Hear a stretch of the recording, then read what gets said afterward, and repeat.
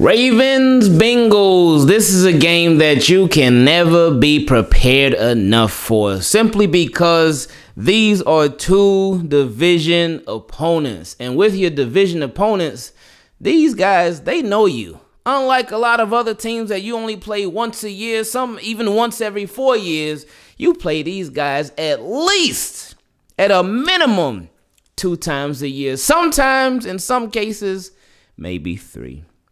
But because this game is so important, because it's so crucial, because like we said, you can never be prepared enough, we prepared to have another special guest to come on the channel to talk Ravens, Bengals, Sunday Night Football matchup. Let's get it. Yeah, this feels like a dream, and you know just what I mean. You see my boy, he like gotta made it.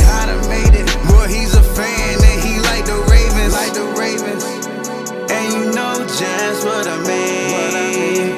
You two team, keep it clean. You see my boy, he like gotta made it. Boy, that's my homie, ain't that right engraving. YouTube team, keep it clean. A very, very special guest in the building. My guy Anthony from the Orange and Black Insider Bengals podcast. And we're here to, of course, talk about this Sunday night football game between the Baltimore Ravens and the Cincinnati Bengals. First and foremost, Anthony, let everybody know exactly what it is that you do and where they can find you at. Well, thanks for having me on again, Justin. Good to chat with you. I would love having you on our show. Love talking about this rivalry here. But our show is part of the Cincy Jungle podcast network. Cincy Jungle, of course, is within the SB Nation umbrella. So I do some writing at cincyjungle.com and then do some podcasting. Our show, the Orange and Black Insiders, on YouTube, all the major audio platforms as well. I co-host it with my buddy John Sheeran, who does a lot of the same in terms of writing and podcasting. So we have a lot of fun and been doing it for a handful of years. You've been exceptionally kind to our show, coming on quite frequently. So we appreciate that and just have some fun with it, talking some Bengals and AFC North, all that good stuff. Oh, yeah, for sure. And I appreciate it. And now for the Bengals, how are you feeling about the Bengals right now as they sit at 2-2 with some very both interesting wins and losses? How are you feeling about Cincinnati right now? It's hard to say, and I think this Sunday night's going to tell a lot of people a lot about both teams, right? I mean, it's been kind of a little bit of the same throughout really the entire division. It's a lot of, good wins, solid wins, and then just these inexplicable losses. Yeah. When you look at it, I mean, the Bengals should very easily be 3-1 or 4-0 at this point in time. Really weird set of circumstances, both by their own errors and out of their control in the very first game. When you lose a long snapper, you never really figure that's going to happen. And then they had two opportunities. Yeah, you had 2 opportunities to win that game, lose it at the very end of overtime. The Steelers did not look good on offense on that side. In that game, the Bengals had 5 turnovers in that game as well and still had an opportunity to win. Next week, they go to Dallas, face a backup in Cooper Rush. They barely lose that one at the final gun there by a field goal. So the losses have been by minimal amounts. The wins have been by, essentially more than 1 possession the last 2 weeks, and they're starting to right the ship a little bit there. But here's the thing, man. What I can't get my arms around with this team is in the 4 games, they're 2-2, and they've basically played for varying amounts of time 4 backup quarterbacks, right? Trubisky benched. Cooper Rush, I mentioned him. Then you go to the Jets, Flacco backup. Then this week, the unfortunate injury to Tua. Right. Teddy Bridgewater comes in. So you're 2-2 against 4 backup quarterbacks at this point in time. And I don't really know what to make of that. But it seems like slow start. They're starting to hit their stride a little bit. This game's going to tell me a lot, though. Yeah, that's a really good point about the 4 backups. Now, something that you mentioned as far as the games and just how close they've been and the excruciating losses and how the Bengals, they could have been 3-1 or even 4-0. But if you would have taken out the Bengals name from everything that you said and then thrown in the Ravens names, then we could be having the same exact conversation. Because the Ravens, they, again, in the losses, they've been by all 1-score games. And then with the wins, they've been by multiple scores, multiple possessions. So it's like the Bengals and the Ravens are sort of on that same collision course, and now they're getting ready to meet up with each other for Sunday Night Football. Now, through these first 4 games, I know both teams have certainly been up and down, but for your Bengals, who would you say right now is the MVP of the team? Ooh, good question. On offense, a guy playing really, really well is T. Higgins. I mean, Jamar Chase is making plays and others, but it's really been T. Higgins who's been taking advantage of all of the bracketed coverage that Jamar Chase has been receiving and all the attention he's been receiving. You're seeing a little bit more one-on-ones with T. Higgins.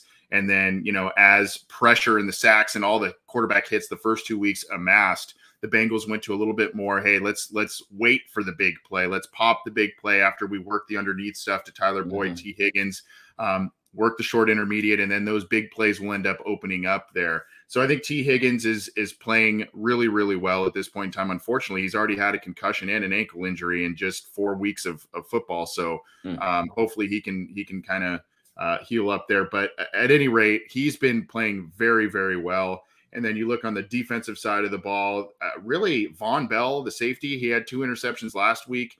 He's played pretty well. And then the corners, yes, even Eli Apple has been playing pretty well out there, had a decent game against Tyreek Hill, wasn't covering him all that much or wasn't targeted all that much in coverage against Tyreek Hill last week, despite all the chatter. And Chidobe Awuzie remains a quietly solid corner on that team. And then, there's a couple of other cast of characters. Unfortunately, I would say their MVP on defense, he won't be playing this week. And he was out last week, and that's DJ Reader, the big nose tackle. Very, very good player, underrated player in the league.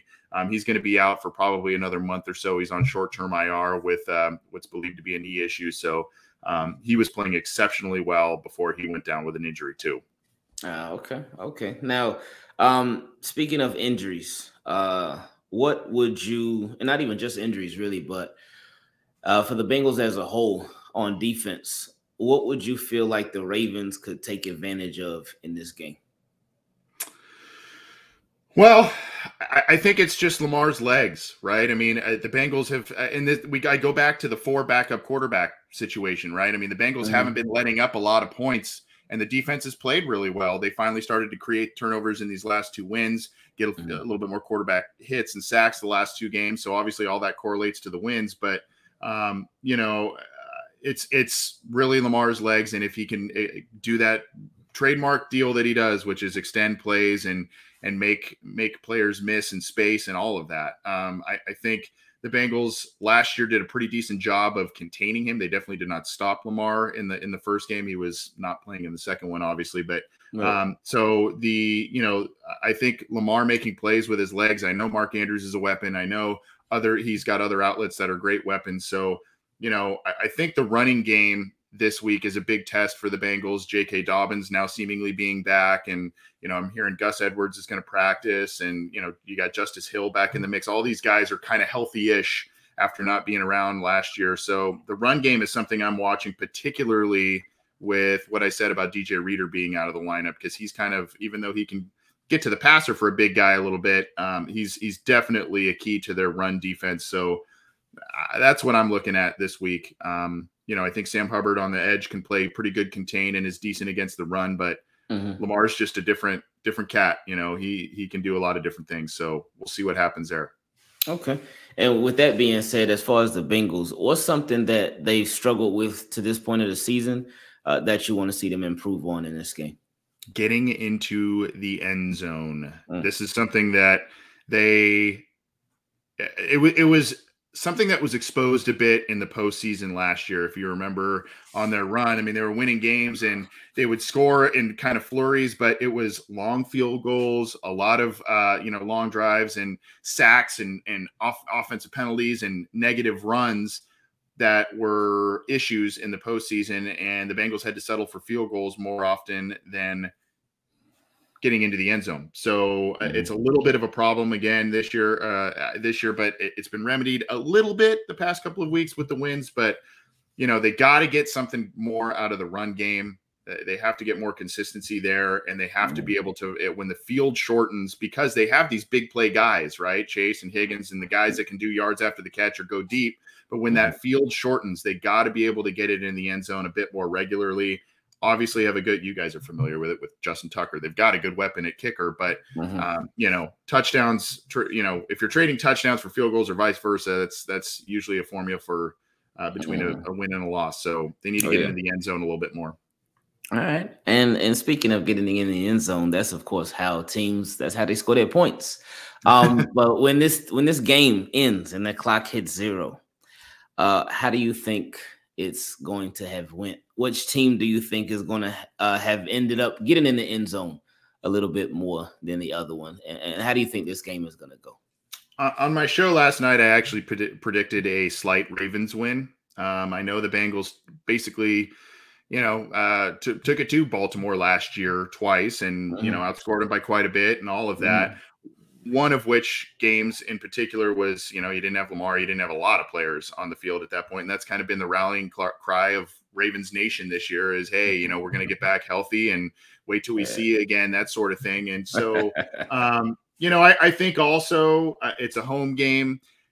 The Bengals are much better in primetime under Zach Taylor and Joe Burrow than they were under Marvin Lewis and Andy Dalton. They still have I can't remember a Sunday night win by the Cincinnati Bengals, quite honestly. I mean, I've seen them win on Monday night and Thursday night, but Sunday nights just do not treat them very well. It's in Baltimore, and I think, quite honestly, based on what I kind of saw last week a little bit from watching the game, the Marcus Peters, John Harbaugh thing, this team's pretty pissed off, it seems like, for lack of better words. And so between that, maybe some bulletin board material from last year, maybe the Ravens win a close one here. Wouldn't surprise me either way of the outcome. Same thing with at this point in time as I'm looking at it down the road in the rematch. Either outcome wouldn't surprise me at that one either. I when the schedule came out, I had the Bengals splitting with the Ravens. I had them sweeping the Steelers. That obviously didn't happen. Had them splitting with the Ravens and then splitting with the Browns as well. So you know, we'll see. Yeah. Okay. Well, appreciate you, and thank you for coming on. And one more time before we get out of here, let everybody know where they can find you at. Well, all of our podcast audio side stuff is on iTunes and Stitcher, Spotify, Google Podcasts, all the major ones were out there. And then we have a YouTube channel, The Orange and Black Insider. So go check that out. And then all the writing and the podcast is also available on cincyjungle.com. It's a Bengals blog through SB Nation. All right. Perfect. Appreciate you coming on, team. Keep it clean. Make sure you check all of Anthony's work. And subscribe, check out his podcast, leave a like on the video. Yeah. And he like the Ravens, and you know just what I mean.